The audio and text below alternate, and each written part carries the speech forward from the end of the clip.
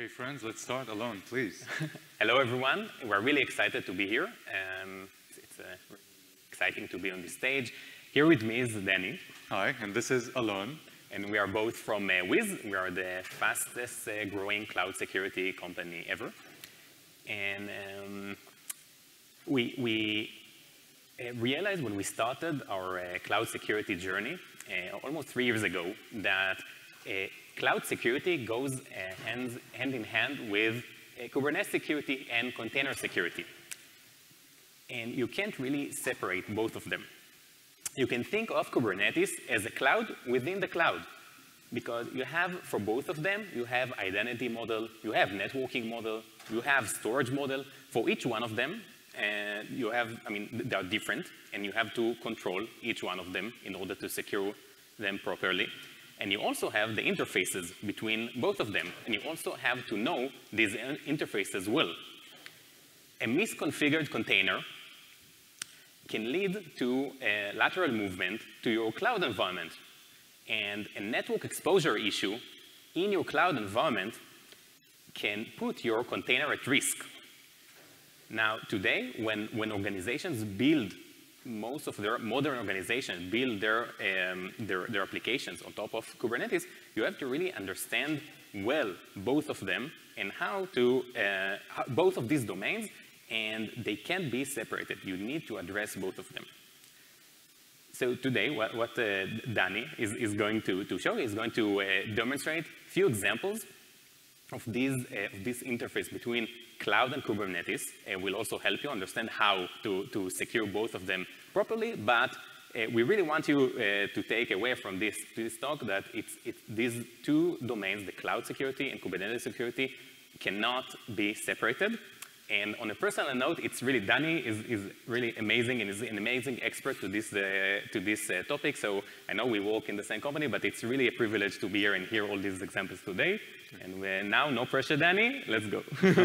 Okay, cool. So, hello everyone. So this is the Kubernetes to cloud attack vectors presentation. Now I do want to note that this is a lighter, much lighter version of this presentation. And we got the full version in the KubeCon's website, and I invite you all to download the full presentation there.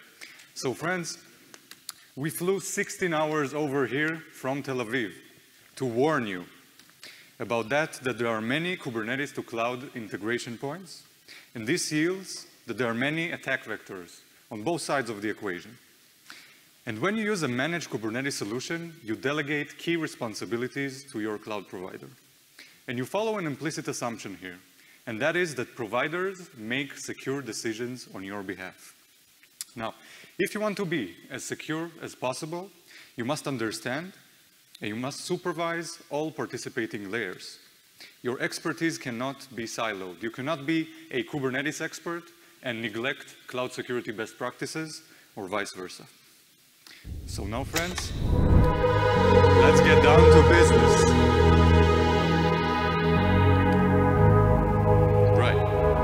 So the first managed solution we're going to take a look at is AKS of Amazon. And for this first point, I would like to remind you about the instance metadata server.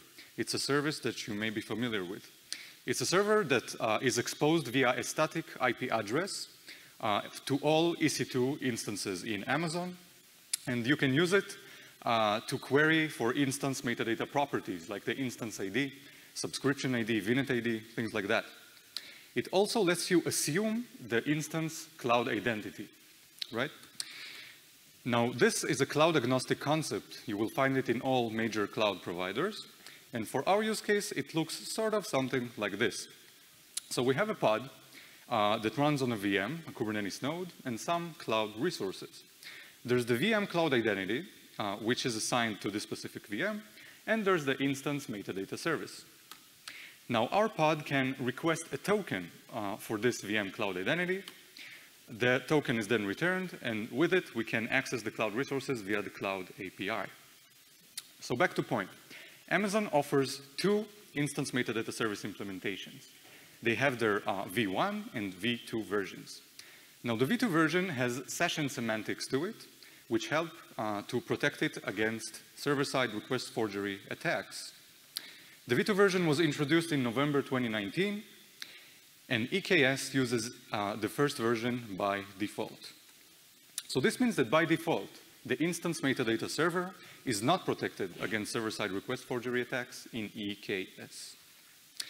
Now, the thing about it is that you can control the version constraint in Amazon, but there is no easy flag for disabling IMDS v1 in EKS. This is true not only from the console.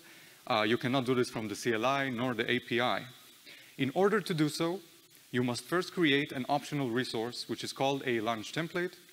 You must modify the version constraint of IMDS flag there, and then you use it when you create an EKS node group.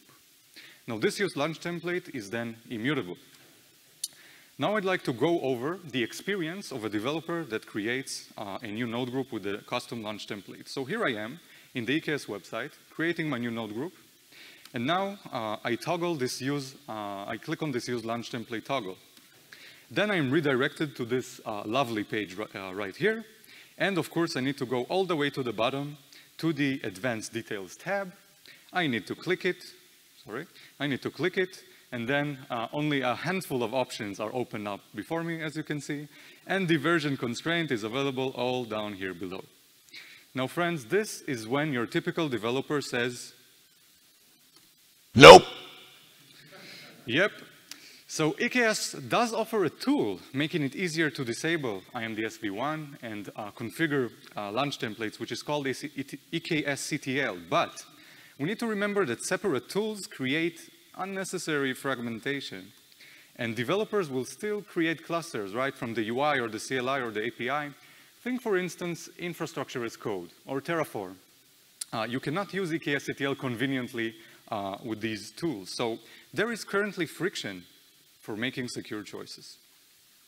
Now, my next point would be about the highly privileged default node cloud role that you grant to EKS worker nodes.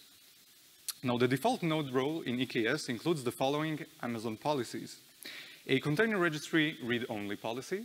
This is used for pooling container images.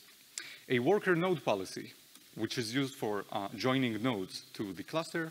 And a CNI policy, which is used by the Amazon's container network interface implementation for assigning IP addresses to your pods. Now, let's briefly go over the permission set that you get with these policies. So the registry read-only policy gives us various read-only permissions in the Elastic Container Registry for us to download container images. It also gives us the ability to describe image scan vulnerability findings. The worker node policy gives us a few other read-only permissions, this time in the EC2 namespace. For instance, the ability to describe instances, route tables, security groups, subnets, and VPCs. That's interesting. Now, the CNI policy is a bit more proactive here. It gives us the ability to attach or detach network interfaces from any instance, create or delete network interfaces, describe them, and modify their attributes. This is neat. Now, an interesting attribute we can modify is security groups that are assigned to a specific network interface. Now, as you can see, the resource here is wildcard in all of these permissions. And the wildcard resource in Amazon means that this is not scoped to a specific resource, but rather these permissions are account-wide. Okay, so this means that by default, an attacker that reaches your pod and can assume the cloud identity of the worker role via the instance metadata server can do the following. They can download all of your images from your private registries and show image vulnerability scan results, right? They can maybe zone in on images that have interesting vulnerabilities. They can map your entire Amazon network by describing instances and VPCs and subnets. And they can create, attach, detach or delete your network interfaces. And the latter can cause really a massive denial of service. Think of an attacker that decides to detach all network interfaces from all of your instances and then deletes them.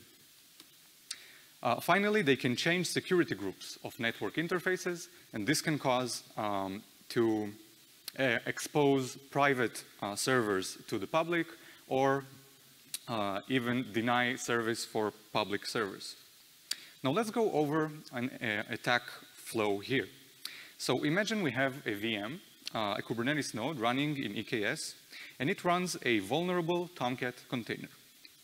Now this container will be vulnerable for the recent log4shell, for instance, and our attacker will use log4shell to get a reverse shell here. Then our attacker can extract the node token, and then they will use it to connect to the private container registry and download all of your images. Cool. So what's next? Let's say that a developer in your company had created a Jenkins integration with Slack, and they have a Jenkins trigger Slackbot serverless function. Now this function uses a Docker image on your private registry, and say that in his integration tests, that developer had hard-coded the Jenkins server credentials in the image. Okay, not that bad, he thought. It's a private container registry. Now our attacker can list all instances in the account.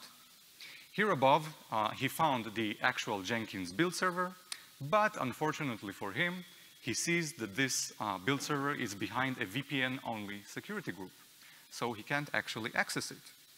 Now at this point, what our attacker can do is he can list all security groups in the account to find a more permissive security group in Amazon, and then they can use their permissions to change the Jenkins build server security group to the more permissive one. Then they can actually access the Jenkins build server and compromise it. Now I would like to show you this same workflow in a pre-recorded demo, and I'll narrate it. So here above, I have an attacker VM, and I pwn a Tomcat container with log4shell. In an instant, I will get the instance token for this container, and I'm using it here down below. Now, with the AWS CLI tool, what I'll do next is I'll describe all repositories in the container registry. Here I'm zoning in on the Jenkins trigger Slackbot repository. I'm taking an ECR token here, and with it, I am taking the first tag of that image. Now, I will list all image layers of that tag. I will take the relevant digest and will download and extract it locally. Great. Now, I have the Slack trigger here on my machine. Here we can see the hard-coded credentials with the build server.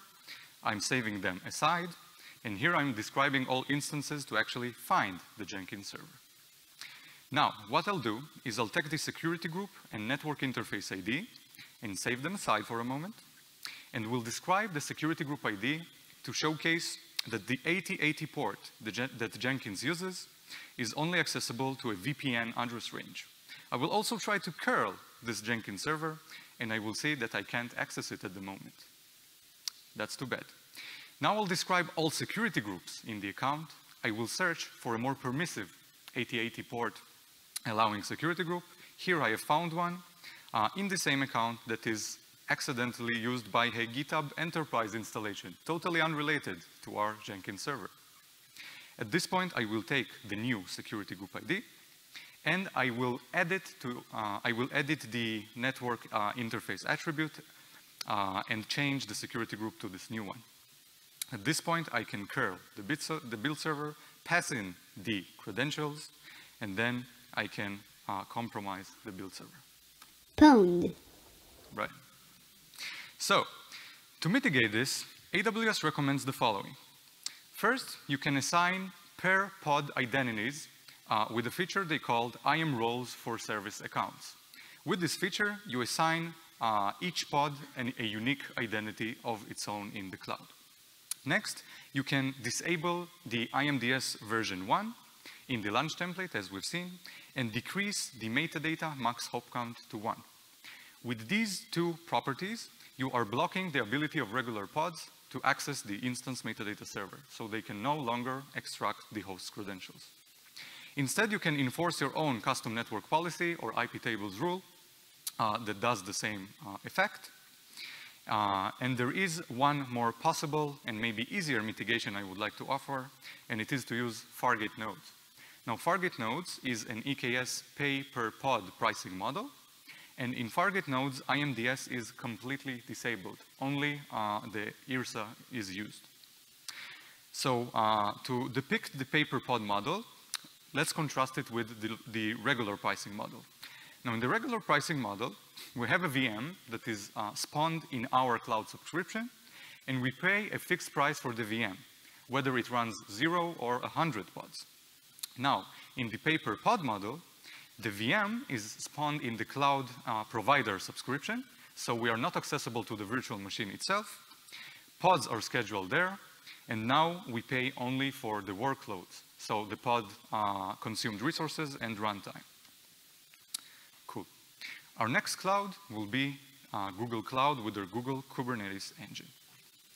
Now, for this first point, I would like to mention how a VM becomes a Kubernetes node. Now, a VM does a bootstrap process in order to become a node, and it uses bootstrap credentials which are saved somewhere. Kubelet uses them to create a separate identity for that bootstrap node. And then nodes use this identity to manage their pods. With this identity, they can read config maps and pod and node specifications, and they can also read secrets of pods that are scheduled to run on them. Okay, so here we'll depict the bootstrap process of a node. So kubelet runs on a VM. It creates a key pair for the node's identity. It creates a certificate sign-in request for the given node, submits it to the cluster using the kubelet's credentials, and then there is a controller that verifies these requests and signs the certificate. Then we retrieve the signed certificate for the node, and the node is now bootstrapped. Cool.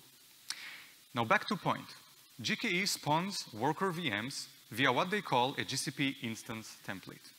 Now this template has custom metadata properties, and one of which is called kubeenv. Kubeenv is a list of environment variables which is used by kubelet and other Kubernetes system components.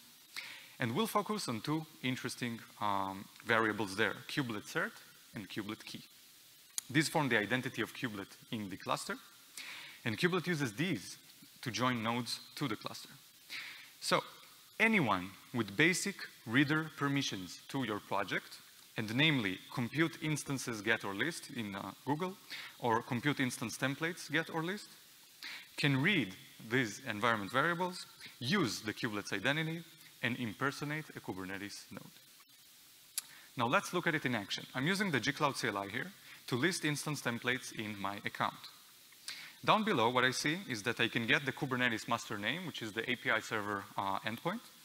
And up above, I see the kubelet cert and kubelet key, which I'll use for authenticating to the cluster. I'll write them to a file, and I'll use kubectl while referring to the certificate and key, and I'll try to get pods, for instance.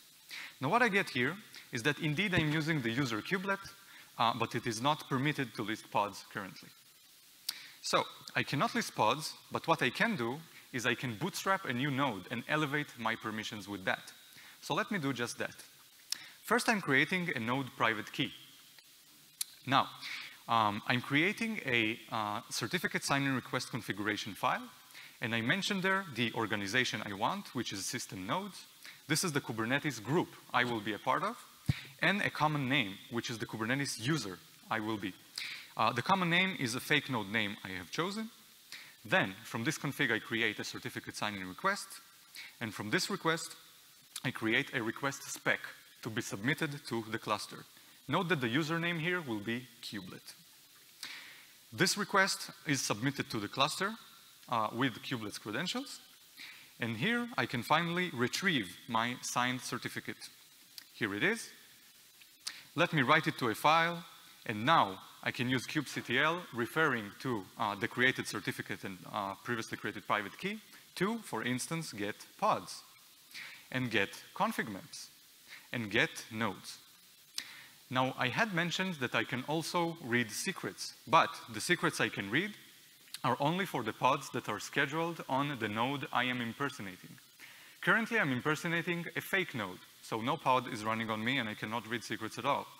But what I can do is that I can use my getNodes primitive to impersonate each node with the process I did above, and then I can read secrets of all pods mounted in each node, right? So let me do that quickly. I'm replacing the fake node name with the real node name in the CSR config. I'm recreating my CSR and my CSR spec, and I'm submitting it to the cluster. Now I'm retrieving the new signed certificate and write it to a file, and here I can use the new certificate to get pods with the field selector of the node name. So I can only retrieve, so I will only retrieve pods that run on the node I'm impersonating. At this point, I will look at all secret volumes of these pods. Here is one, for example, a secret name which is called Pasten. And now with these new credentials, I can get the secret, and here I have it. So, Pwned. yeah. Now GKE solved this with the use of what they call shielded nodes. And this is a feature that is enabled by default in GKE 1.18 and onwards since around September 2020. So by now, you're probably good. Now, the second point is a more novel attack vector of impersonating two Kubernetes system components, kubeproxy and node problem detector. Now, if you recall, I mentioned the kubenv metadata property, and it turns out it contains a few more surprises. Now, I'll use gcloud CLI again to list instance templates. And down below, let us zone in on these two tokens, the node proxy token, the kube proxy token, and the problem detector token. These are static tokens that can be used by anyone to authenticate to the given cluster. Right. So, what could an attacker do with these two tokens? Well, I get the following permissions with them. The first is the system node proxier cluster role, which gives us the ability to read services and endpoints and the nodes, create, patch, or update Kubernetes events, and read endpoint slices. Great. The node problem detector role is the second one. It gives us pretty much the same permissions, but it also adds the ability to patch the status sub-resource of nodes. This will be interesting. Now, if an attacker gains access to these two tokens, they can list nodes and services and endpoints, which can be used for reconnaissance, right? I can build the internal network map representation of your cluster. Now, patching events, this can be used to masquerade malicious actions and omitting them for Kubernetes events if any action triggered one. Now, the status sub-resource is interesting. The status sub-resource is there to store IP addresses, health metrics about the node. So patching it is probably harmless, right? Well, nope. Nope. Now, the patching status sub-resource discards any node spec changes, which indeed hold most of the interesting fields in the node. But it turns out that it does not discard metadata changes along with the status changes. Now, this is interesting. What can we do with this? So now I'll use the kube proxy token, the first token, to get nodes. This is something I can do. Here I'm zoning in on a specific node, and let me highlight this metadata block here. Now, what we'll see here is that we have various labels. Now, the labels I have highlighted, as you can see, they have the value true here. Well, it turns out the GKE uses node labels as controllers for some behavior. And if I would toggle these labels from true to false or vice versa, some behavioral change will take effect. And I want to showcase this to you. I'll use the second token now to patch the status sub-resource of the node. And I will toggle all of these labels. Now, if I toggle these two labels, I am disabling a feature which is called image streaming. Okay. Toggling these two labels to false will kill the workload identity metadata proxy on the node. Interesting. Now, toggling these final two labels here will cause a complete denial of service to the node because it will kill the container network interface implementation of GCP. And now I will showcase this in a pre-recorded GIF. Down below, I am patching this node above. And up above, I will, let's see what's happened. So here I'm highlighting the IP mask agent, which is now terminated. And here below, you can see that there are containers which are stuck because they are failing to set up the network sandbox because we killed the CNI. So, yeah. Pwned. Right. So, for mitigation, first you can limit the network access to the control plane. This will at least decrease the attack surface. Or you can use autopilot clusters, which is Google's pay-per-pod pricing model clusters, just like Fargate nodes. In this pricing model, the instance template is created in a GCP internal project, and hence neither you nor an attacker can extract these tokens. Great. Finally, to Azure. I've waited for this. So, AKS. Who uses AKS, by the way, by hand? Yeah. Okay, good luck with that. So, yeah. Here I'm creating a Kubernetes cluster in AKS, and I'm in the access pane to choose an authentication and authorization mechanism for my cluster. And I have 3 options. Local accounts with Kubernetes RBAC, which is the default, and 2 other which use Azure AD for authentication. Perfect. Now, there are 4 cloud APIs for acquiring cluster credentials in Azure. The list cluster user credential API, the monitoring user credential API, the admin credential API, and of course, Microsoft always has a deprecated API, list credential, which is generic. Now, each such API has a distinct permission in Azure, which is good. This means that Azure had forethought that these different APIs would be used by different Kubernetes roles. Now, if you use the local accounts with Kubernetes RBAC, again, this is the default, right? Both the user and admin credential listing APIs will return 2 distinct tokens. Sounds amazing. These tokens are static and they are unrelated to the Azure AD user. Okay. But both APIs also return a client certificate and a private key, which is signed for system masters, essentially giving full admin privileges. So, let me use the AZCLI to demonstrate this. First, I am listing the cluster admin credentials. I am looking at the returned kubeconfig here. And at the bottom, we can see that I have got a token that starts with 7A here, and a client key and certificate. Now, let me open up this certificate. And here we'll see that the organization is indeed system masters. That is our Kubernetes group. And the common name, our Kubernetes user, is master client. Now, let me contrast this with the cluster user credential API instead. And here at the bottom, you can see that I get a different token, right, 9B, perfect, but the same client certificate and private key.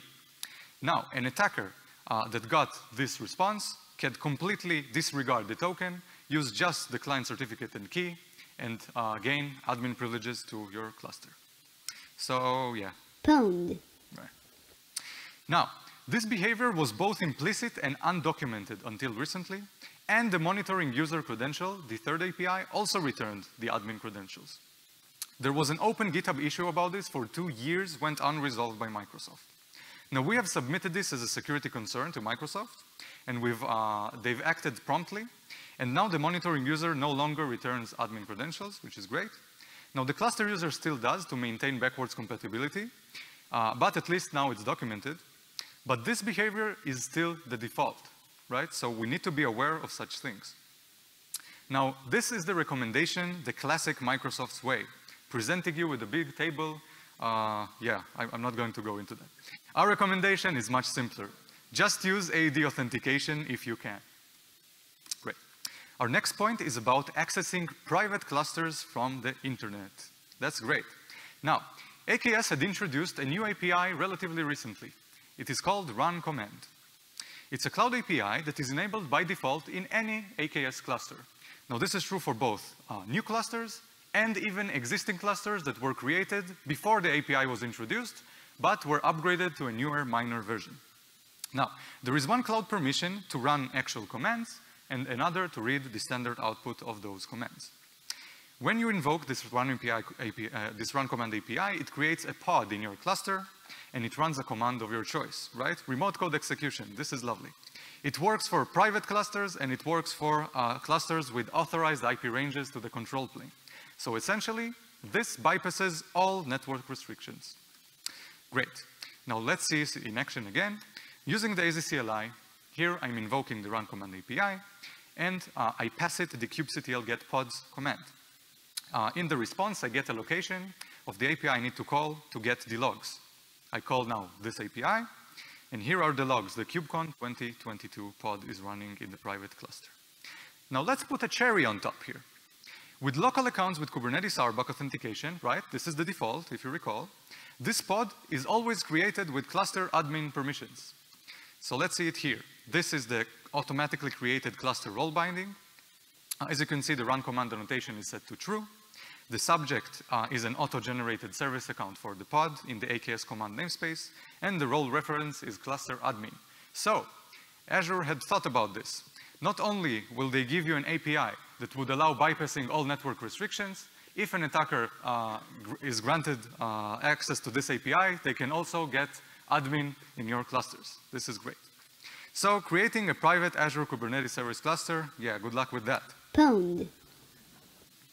Now, for mitigation, if you use AD authentication, which you probably should, you pass in a cluster token to the API as well. So at least with AD authentication, the pod created will no longer implicitly get the cluster admin role. The run API command can also be completely disabled. So we would recommend that you double check that this run command API makes sense in your use case, and please use AD authentication. Great. Our third point in Azure is about their AKS service cluster role. Now, in each AKS cluster, they pre-configure a cluster role for their support engineers. And this is what they say about it. This role enables AKS to troubleshoot, diagnose your cluster, but it cannot modify permissions. It cannot create roles or bindings or do any other high privilege actions. I love that. Now let's see the AKS service cluster role as it is. Well, of course, it can read all of your secrets, and it can impersonate any other service account, and it can create pods and attach to pods and exec to pods. So essentially, they have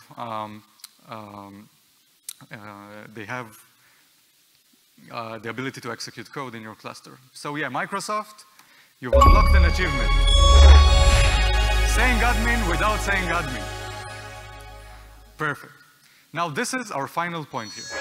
Abusing add-ons with broad permission scopes. And for this, I need to remind you about managed identities in Azure. Now, managed identities in Azure are principles that are attached to a compute resource, like a VM or a serverless function. You can have 0 or more such principles. You can be granted, you can assume these principles via the instance metadata server and get a token for them. Now, the primitive here is that if you can open and read from a network socket on said compute resource, you can probably assume the identity. And the implicit assumption that follows is that only trusted processes run on your resources. Now, AKS offers various first-party and third-party AKS add-ons, they call them. And some of them interact with your cloud resources. Those that do create a managed identity which is attached to your virtual machine. Now, we would expect that add-ons will use a least privilege access model, especially first-party Microsoft official add-ons. Now let's take a look at 2 of such add-ons. The first one is the Ingress Application Gateway add-on, which is Microsoft's official Ingress controller. And the second one is the Virtual Node add-on, which is Microsoft's pay-per-pod enabler.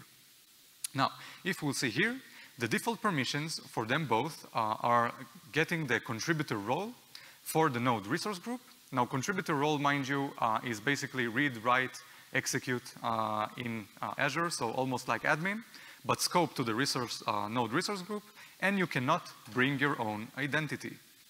So by default, any container can assume these identities, and this means that containers that are vulnerable to remote code execution or server-side request forgery attacks might get exploited to escalate privileges in your cloud environment. Now, let's go over briefly an attack flow here. We'll have a vulnerable Redis container that runs in AKS. An attacker will run an exploit on this vulnerable container and get a shell. they will, using the instance metadata server, they can extract the virtual machine scale set ID. Now, virtual machine scale sets are a compute primitive in Azure. They can extract also the access token of the enabled add-on. And now what they can do, this is interesting, they can use the run command API. This is a separate API which is similar to the previously run command API I've shown on AKS, but it runs command on any virtual machine in a scale set. So they use the run command API to get a reverse shell. Now, Microsoft did a really good job here. The run command API, the agent that executes your commands always runs them as root. So essentially, with this API, you get root on the node, on any Kubernetes node. Now, with root on the node, okay, you can read all mounted secrets and move laterally. Okay, let me just finish up. Now, at this point, I hope that you're convinced that cloud providers won't always make secure calls, that features affecting your security posture get introduced unbeknownst to you, that defaults are almost never secure, that there is friction for moving away from defaults, the documentation can be stale, even misleading, and that securing layers in silo overlooks interesting attack vectors. Thank you very much. And thank you. Now, our attacker won't hack your clusters if you rate this talk. So feel free to do so at sketch.co/182 capital J lowercase l. That is all.